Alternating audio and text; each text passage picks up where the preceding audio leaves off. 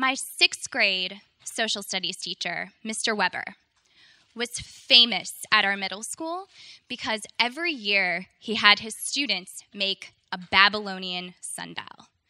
This is a cool project. It turns out that making a Babylonian sundial is extraordinarily difficult. You can't do it the night before. Don't try. But I cannot tell you how into this project I got. My whole family got into this project. Every night at the dinner table, we talked about sundials. My little brother made a smaller, inferior sundial, kind of lopsided, and put it next to mine. But why were we doing this project? The state of Texas does not require that all 6th grade students make a Babylonian sundial. It turns out that this project was just peculiar to Mr. Weber. He really liked sundials. And more than that, he thought it was a really good way to teach us about fractions and the value of hard work. And I think that if all of you here were to think about it now, you've probably had a teacher like Mr. Weber, that teacher who was a little bit unorthodox, who did things a little bit off the beaten path, but through that teacher's knowledge of sundials or the poetry of Robert Frost or fractions, was able to inspire an entire classroom of kids to care about something that they didn't care about before. And I think that that is what great teaching is.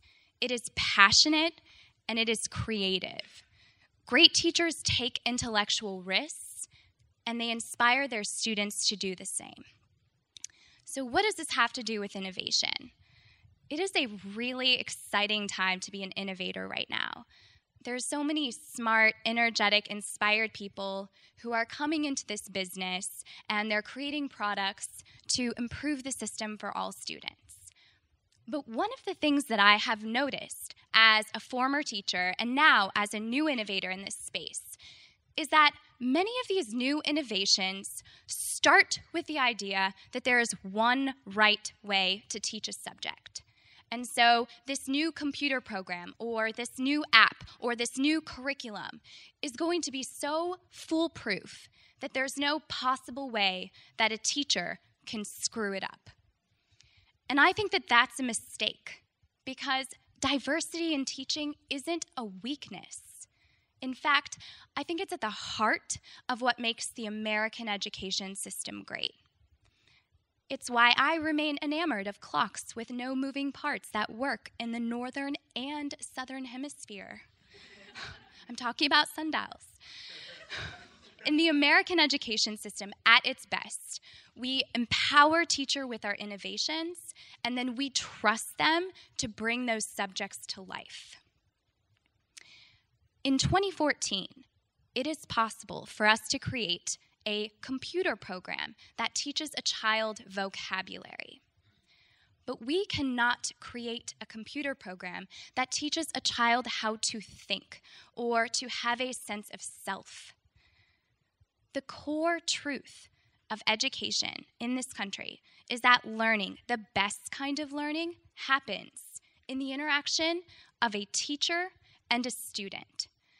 That's the way it has been, that's the way it is now, and the point of this talk is that I think that's the way it should be in the future. When we fail to trust teachers with our innovations, we squander the greatest resource in our education system, and we limit our children's futures. So where do we go from here? We need to create innovations that work through teachers, not around them. This means that teachers need to be louder about what resources they need to excel and more aggressive about bringing those into existence. And it means that innovators need to step back and they need to ask themselves, does this innovation support a teacher's passion and creativity? And if you take one thing away from this talk today, it's that this question, does this innovation empower a teacher? Does it support their creativity? Is not at the heart of innovation in education right now, but it should be. Thank you.